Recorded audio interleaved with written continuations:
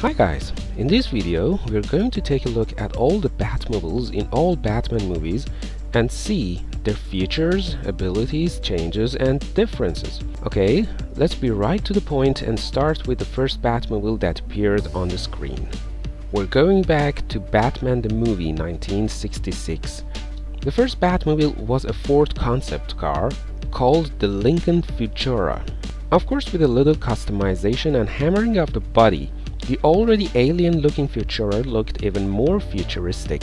One thing that really changes this Batmobile into a supercar is the rear rocket thrust, to which all the later Batmobiles adhere and keep as a major symbol of Batmobile. Besides that, the roof console, which holds the Bat Siren and the very special emergency bat turn, is added to the top of the car.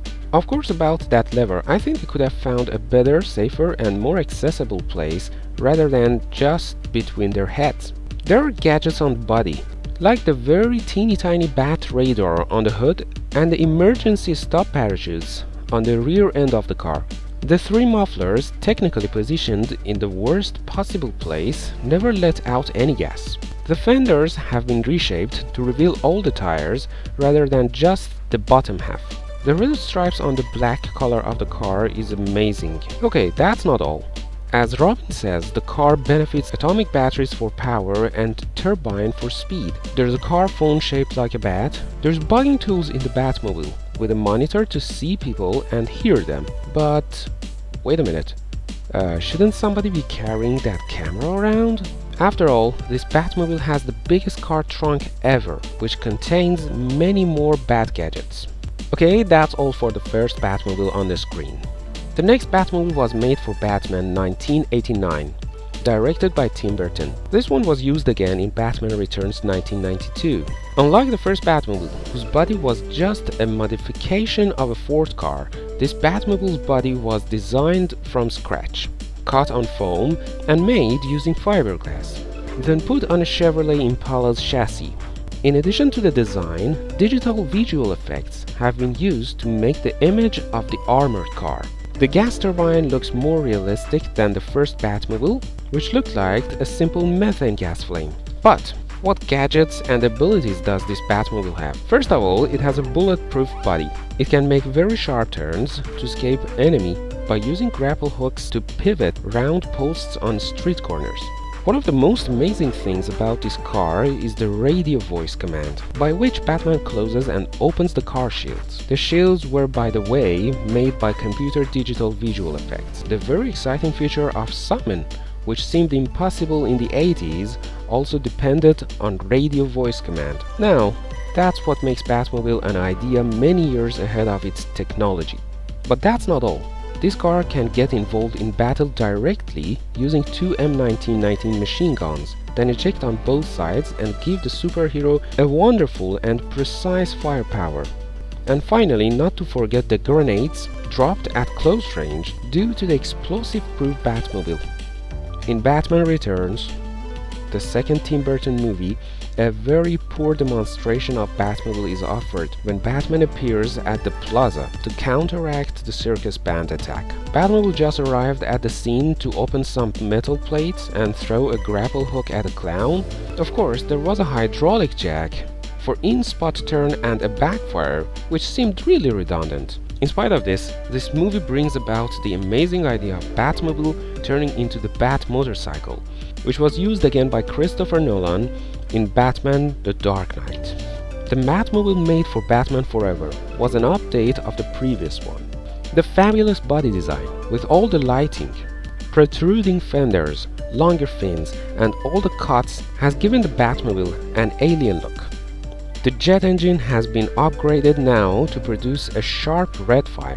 Glowing bat signs on the tires seems to be advertising his brand. Look at this, you can see the fiberglass fins swinging. This Batmobile has all the features of the former one, besides the following new ones. The tires can turn in a 90 degrees angle for dodging enemy fire, but that's not the most exciting new item.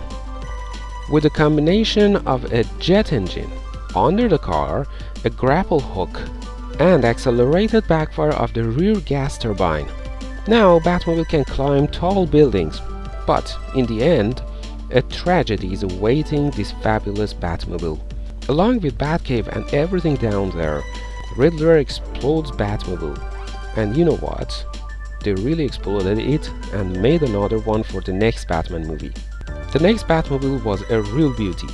I mean, look at the design, lighting, and even the color is glossy and looks different from all the previous ones. The turbine visible under the transparent hood of a contrasting color, the blue light on the black body, and the 6 V-shaped jet engines instead of 1. They all make a masterpiece in the world of the fantasy cars. Having a Chevy 350 ZZ3 under the hood provides more than necessary horsepower. Well, there is of course one thing about this Batmobile. It doesn't match the usual character of Batman. But no worry, cause this time we see a totally different Batman in character. The reticent, thoughtful and gentle Bruce Wayne has turned into a humorous, talkative one in Batman and Robin. Actually, I think Batman and Robin is a movie of excess and redundancy. Too many villains and too many heroes, too many Bat vehicles, too much decor. Anyways, back to the new Batmobile. My personal opinion is that this Batmobile fails to meet the expectations it creates by appearance. There are almost no new features added to the car except for, well, it can ride on colossal figures in Gotham City. And not to forget the emergency eject. Then 2005, a great man, a revolutionary director, a man who can vibrate your hidden strings of joy, gifted our eyes with this beauty. This is the real deal. This is the Batmobile right out of the best imaginative and reasonable mind. This unbelievable machine has logic behind every single functionality. Consider all previous Batmobiles. You ask yourself, why should they be designed like that? All the lighting, cuts, fins, fenders, why should anybody have made those cars like that? But this one is a real war machine. Why did somebody make it? The movie justifies that. To make bridges in the combat fields. But what is this Batmobile good at? First of all, it's good at jumping. That's what it is made for. All the fins controlled by hydraulic jack and the boost provided by the afterburner give the machine great ability to leap over Gotham roofs. On the highway, we see Batman using the obstacle detection system. Activating weapon system drives Batman into aiming position, giving him the power to shoot explosive rounds. But above all, this Batmobile is unstoppable. The horsepower and 6 huge tires make it as strong as a tank. You should know that to make Batman Begins, 6 cars have been made. One of them was a 1/3 scale radio-controlled model to perform roof jumps, but the other 5 were full-size models. In the next movie, The Dark Knight, Batmobile shows off by blocking a rocket launched for Harvey Dent. The impact doesn't blow the car into pieces, but it can't move anymore, and that is when the magic happens. From the heart of Batmobile emerges Batcycle, and the remnant of the Batmobile explodes due to self-destruction. This Batcycle, with those thick tires, machine guns, explosive rounds, grapple hooks, horsepower, and amazing design and size, looks formidable. It is fast, strong, and the most amazing of all, both tires can rotate round a 90-degree axis. Apparently Catwoman really enjoys this feature in the 3rd episode of Batman Trilogy. On the other hand, in The Dark Knight Rises, most of the firepower used against Batman is provided by the previously Batmobiles that Bane steals from the clandestine R&D department. These machines are used by Bane's men for escort and patrol, and they have been equipped with cannons which fire missiles and heavy explosive rounds. That's all for Tumblr. But there is more to Batmobile 2016, and there is another Batmobile. Batman vs Superman brought about a car fabulous in design, functional as a war machine, which enjoys more than necessary horsepower, which pulls an overturned car as if it's a cardboard box. And look at this! It's going right through a brick wall, glass window, and a metal container, under a car, some boats, and through the body of a wrecked ship. Machine guns, cannons, grapple hooks, jet engine, it has it all. But the most fascinating is the armor. It's totally bulletproof, even against heavy machine gun fire. And when it comes to firepower as heavy as a rocket, there is the electromagnetic field that repels the attack. But all that versus Superman, see for yourself.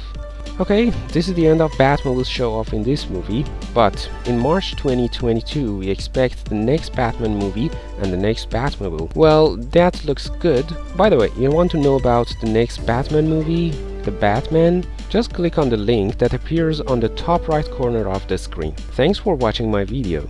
If you liked it, please like, subscribe and push the little bell button, cause my next video is going to be about Batman again, and have fun watching movies.